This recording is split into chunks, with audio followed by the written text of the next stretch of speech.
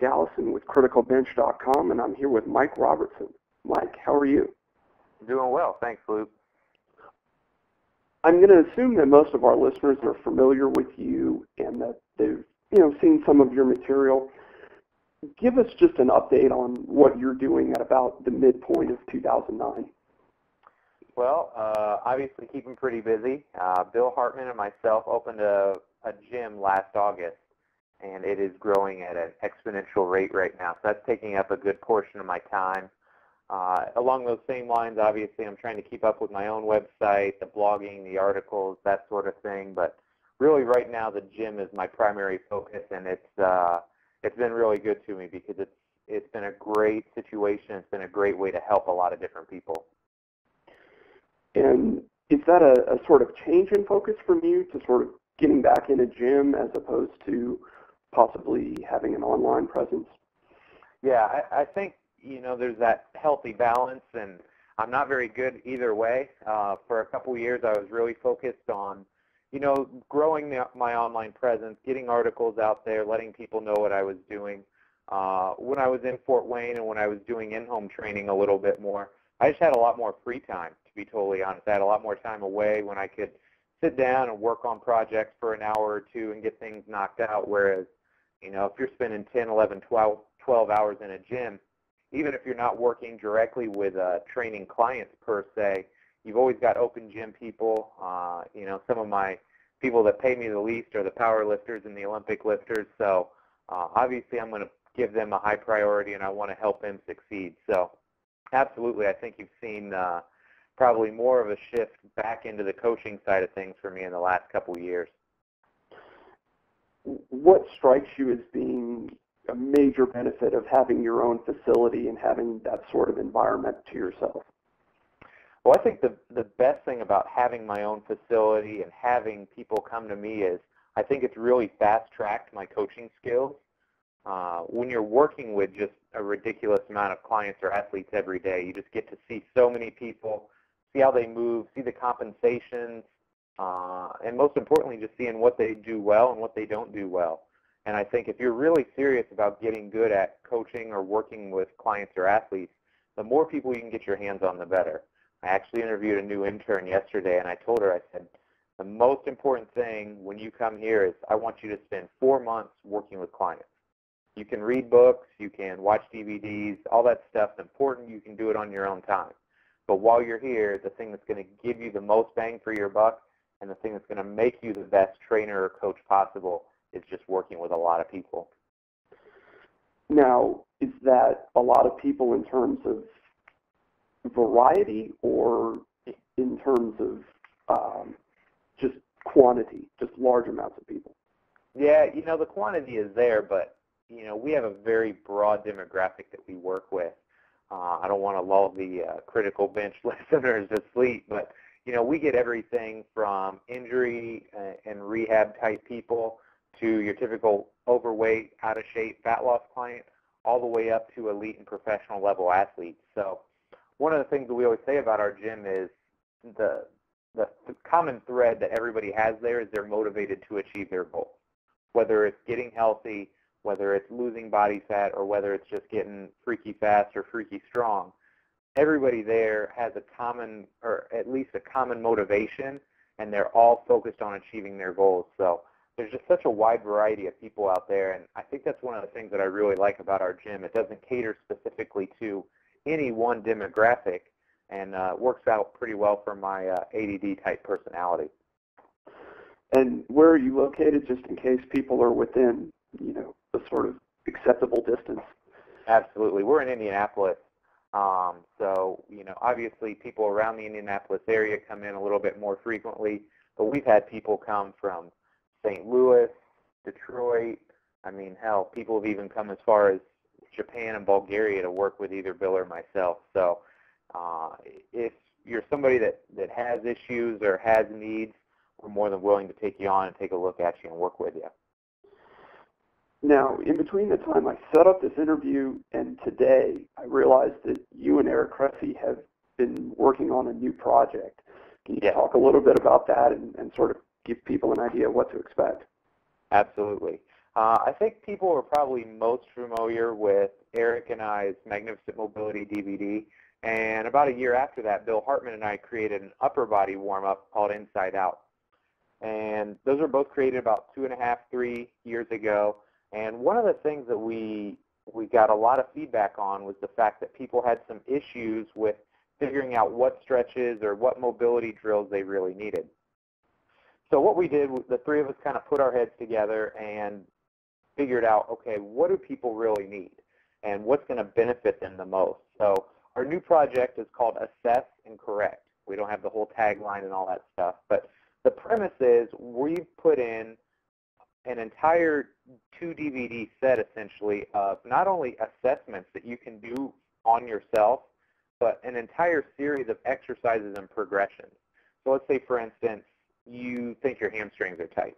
Well, there's a specific assessment in there that's going to allow you to test yourself and determine if your hamstrings are in fact tight or not. And then if that's the case, we've outlined 3, 4, even as many as 5 exercises that you can start to incorporate into your warm-up or even throughout the day to start improving that limitation in your movement. So I think it's going to be a really cool project because that's the biggest issue. People are kind of, throwing darts. They don't really know what they're aiming at. So in this case, they're going to have an assessment. They're going to have an idea of what issues are holding back their movement, their performance, or possibly even getting them injured. And then we're going to develop ways for them to correct those issues. It seems as if there's a trend now to really provide people with quality information in terms of the corrective exercise, the prehabilitation, the foam rolling. Yep. But it's coming in a wave. It wasn't here previously, and it's so much now. Is this sort of your attempt to kind of break this down for people?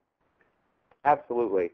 I think the problem is people are really quick to react in the short term and they have a tendency to underreact over the long term. So what we're really trying to do is show people the correct way to do these things because as with anything, whether it's kettlebells or functional training or, whatever the new fitness fads are, anytime, like you said, there's a wave, you get some people that are on that wave that don't really understand how things are supposed to work.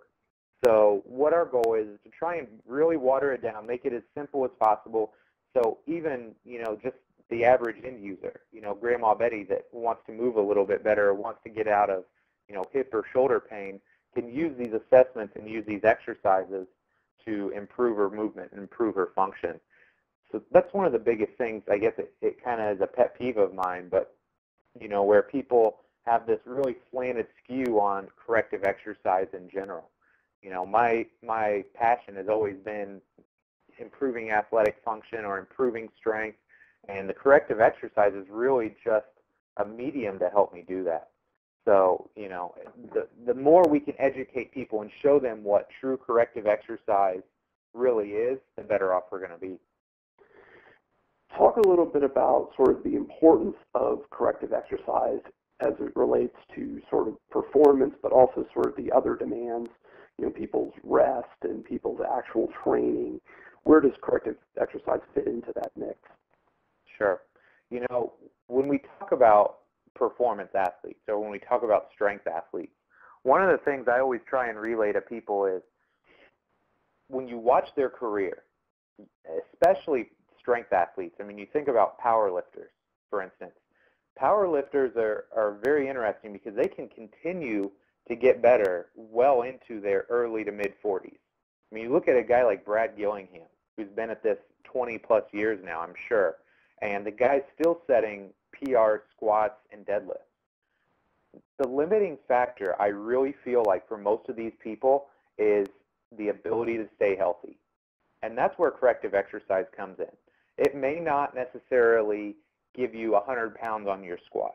It may not give you 50 pounds on your bench press. But what it's going to allow you to do, it's going to allow you to continue to train at a high level.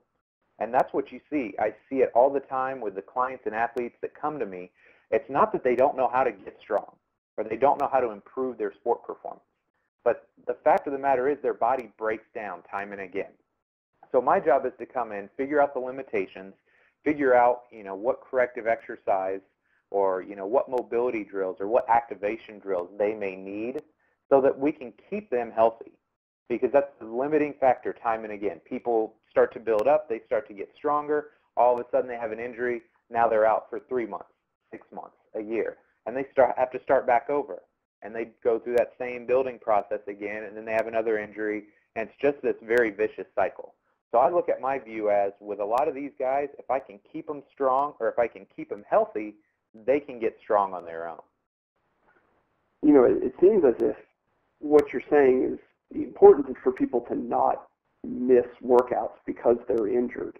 And it seems that some people are, resolute in their belief that they're not going to get hurt, right, or that imbalances are not going to manifest. Talk a little bit about that. When it comes to missing workouts, I think the big thing that you see is when you start to lose consecutive workouts due to injury, that's when you really see that detraining effect. If you look at some of the other guys out there, some of the higher level power lifters, they're not really following a program as much per se. What they're doing is kind of following how their body feels on a day-to-day basis. And I think while it's not corrective exercise, they still have a mindset of, on the days you feel good, you really crank it up and you push it and you try and set PRs. And on the days you're not, you back off, you just kind of punch the clock, get some lifts in, and go home.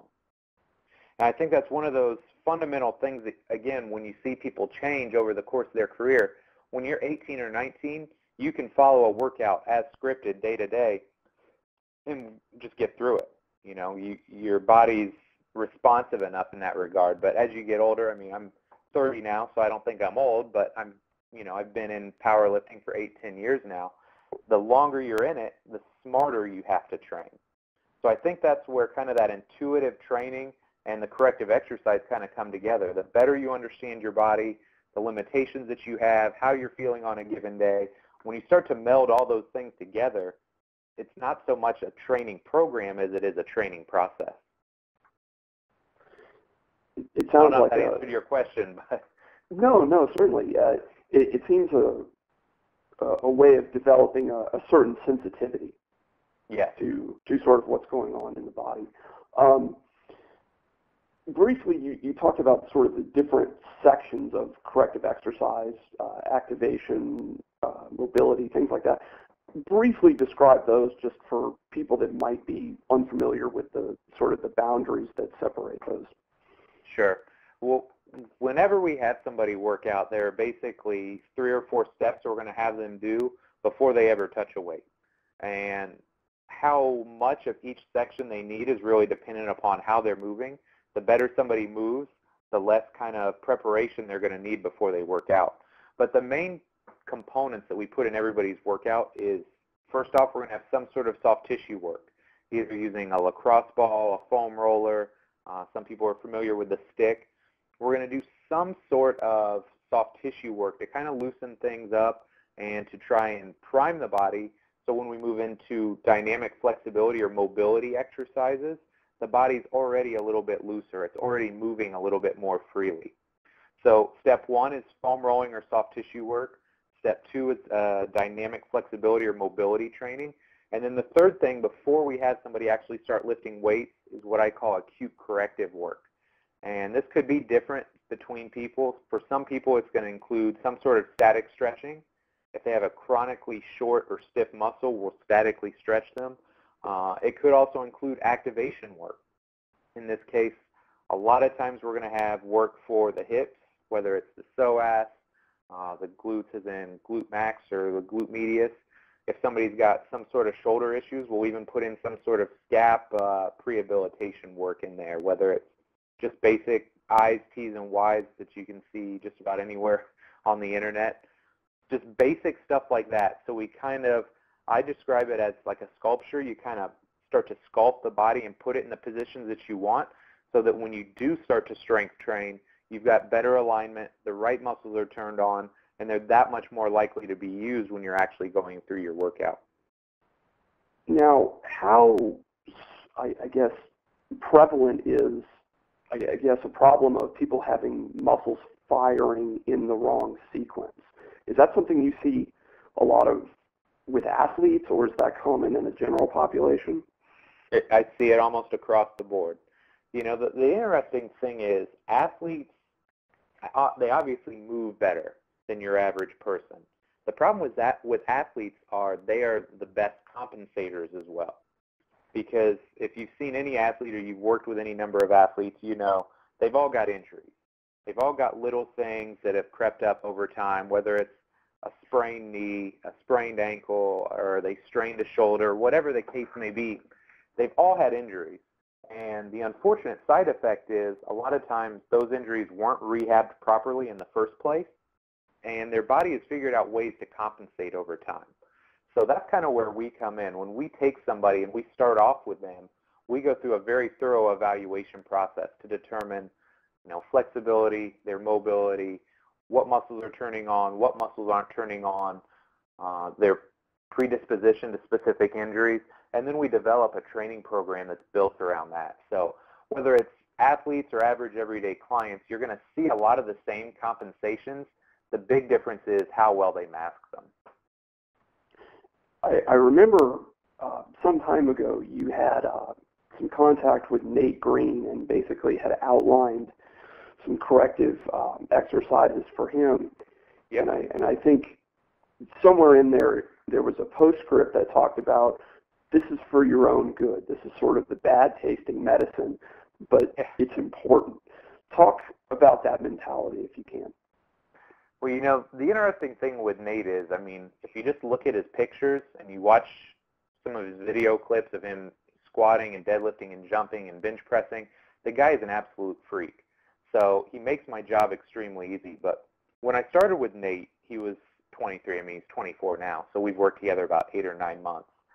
The thing with Nate was he was already having some of these nagging little issues. His shoulder was bugging him. His hip was bugging him a little bit. And, you know, it's kind of a tough love approach. I told him, look, I want you to squat heavy. I want you to deadlift heavy. I want you to be athletic. But if we're going to do that over the course of the next 10, 20, 30 years, we got to start rebuilding your foundation now.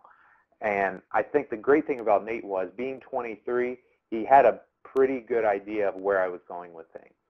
You know, a lot of times 23 years old, you're just thinking about the next day or the next couple weeks, let alone 20, 30 years down the line. So he was very responsive to me, and, you know, I kind of explained to him, look, if we rebuild your foundation now, if we get you moving the way that I want, then all we have to do for the next 10, 20, 30 years is try and maintain that movement capacity. So, you know, the great thing about Nate is, like I said, he makes me look really good. He followed everything that I want him to do. He's probably as strong as he's ever been. He's absolutely as athletic as he's ever been, because if you read his recap of training with Joe DeFranco back for combine prep, you know, I think he bench pressed 225 like 23 or 24 times. He vertical jumped almost 35 inches. So, you know, the guy is an absolute freak. He makes me look good, but the great thing about him was he stuck to the program. He followed it the way that I wanted, and I think you're seeing the results of that now because he really looks and moves well. How important for you is it to have an advocate, someone like Nate, to show, you know, to point at something, to say this is what it could look like if you follow, right, you know, as prescribed? You know, it's absolutely huge, because a big bench press is easy to sell, or a huge vertical jump is easy to sell. Corrective exercise really just doesn't sound that sexy unless you're somebody that's beat up and injured. So I think it really helps to have somebody like Nate out there that says, look, this is how I look. These are my lists. This is what I can do. And, oh, yeah, by the way, this is how I got there. It's huge to have an advocate like him, because I think it shows people corrective exercise isn't just flopping around on a foam roller, doing some ab and glute exercises and calling it a day. It's a really comprehensive process, and I think when you see how Nate moves and the things that he can do, it makes it a lot easier for me to sell what I'm doing. What is the Justin Ware Project?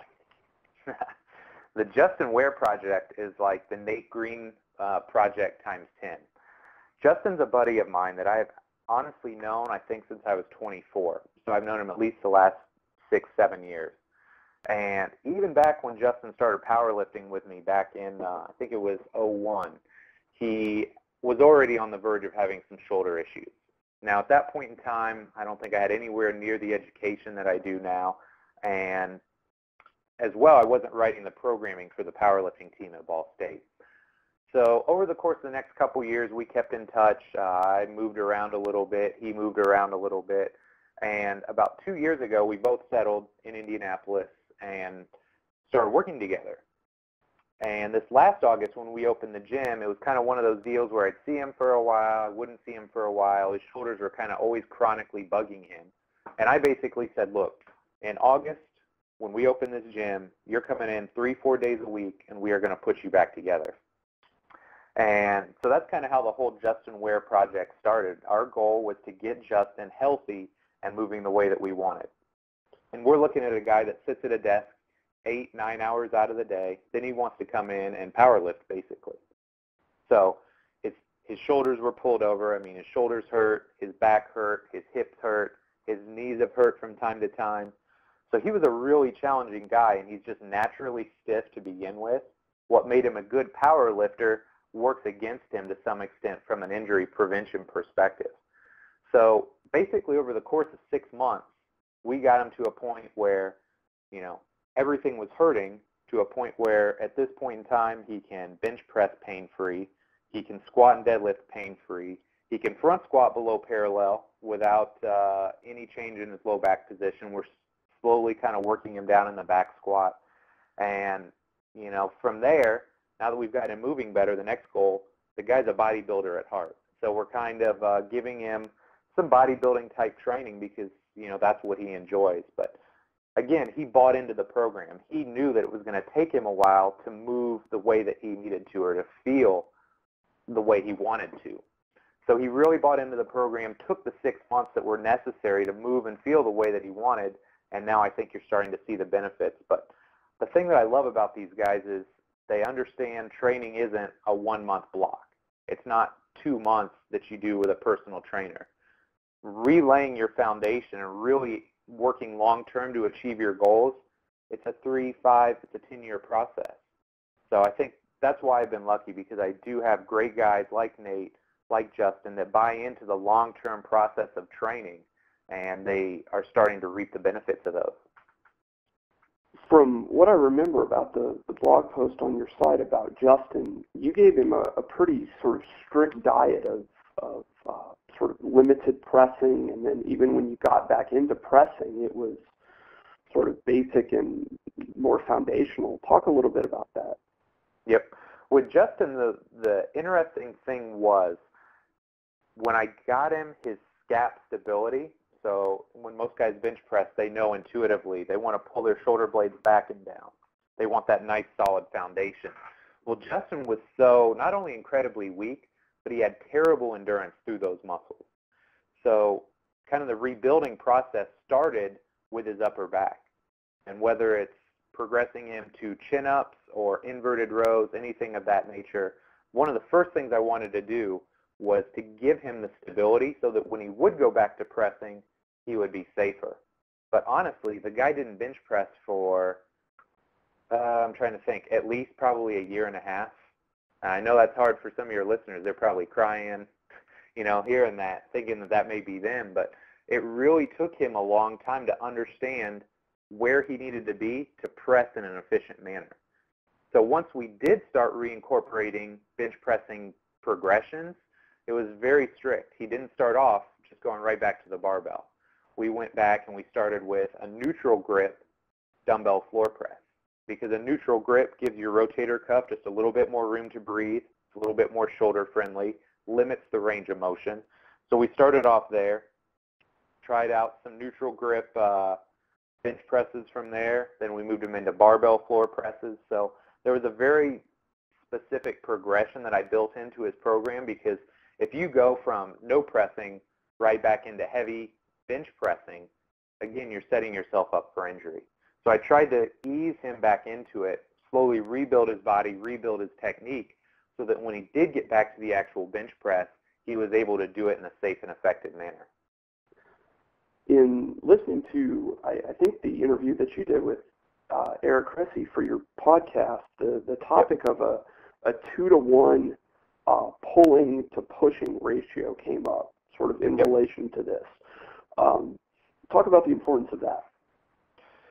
I think just as a general rule of thumb, if you're not pulling about twice as much or 2 times as much with regards to volume as you're pressing, you're going to leave yourself exposed to injury. Here's why. Obviously, we know every guy in America wants to bench press as often as possible. Whether you like it or not, it's just the way it is. So if you know they're going to bench press, you have to do something to counteract the bench press. But the 1-to-1 ratio really doesn't do it justice, simply because, number one, most guys are always going to press more than they pull, unless you're a power lifter or somebody that, thinks in this fashion. But number two, think about what you do every day. I can't tell you how many of the clients I work with sit at computers or they're driving in their cars all day long, constantly getting this pulled forward, slouched over posture. We need that pulling, or we need that upper back strength to get us in appropriate alignment. And so it's one of those little things that we can do in the gym, again, not only to improve our performance, but to keep us healthy. So that's just a general rule of thumb. For almost everybody I work with, they're going to do a lot more upper back work than they are pressing work. Same thing goes in the lower body as well. Most of the clients I work with are going to spend much more time focusing on the glutes and the hamstring than they are on the quads. Now, does that sort of 2-to-1 ratio, does that extend mostly to pulling, or are you going to include band pull-aparts and trap work and things like that as well? Yeah, generally it's going to be more pulling, but it won't always necessarily be extremely heavy compound pulls. So almost across the board, we're going to have some sort of heavy row or heavy chin-up variation in the workout. But we'll also incorporate more lower intensity stuff like face pulls, or like you said, like band pull-aparts, things of that nature. Just so long as we're getting that consistent volume of work, generally people will be all right. But it depends on how beat up they are too. So for a long time, most guys when they want to bench, they bench press first. So again, with Justin, a lot of the times to kind of skew that a little bit, I would have him row first, and then he would do his bench press session.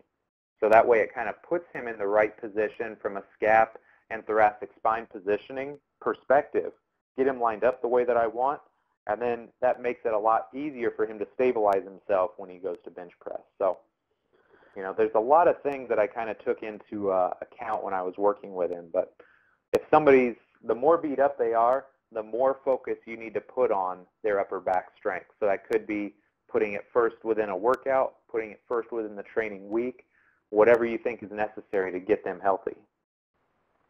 I really think that that's an important message to sort of get out to the listeners, just because the idea of bench pressing heavy, maybe using a shirt, things like that, it is dangerous if you're not doing the right things, and I think that's what you're trying to get across. Absolutely, and the more upper back strength you have, the converse or the opposite side of that, and Eric and I talked about this as well, the stronger and more stable your upper back is, the more you're going to bench press long term. So that's something I always try and convey to people. It's not just for health, but the more strength and the more stability you have through your upper back, generally the more you're going to bench press. Well, I think that about takes us to the end of our allotted time. But Mike, I wanted to thank you for being available today and the willingness to share such great information. Hey, it was my pleasure, Luke. Thank you. And if people are interested in sort of catching you online, they know where to find you in Indianapolis, how do they get a hold of you? Absolutely. The easiest way to find me online is just my personal website. It is robertsontrainingsystems.com. I know it's a long one. robertsontrainingsystems.com. If you can't find me there, just Google Mike Robertson. I should be the first one that pops up. Thank you again, and hopefully we'll be able to speak again before too long. Sounds great. Thanks, Luke.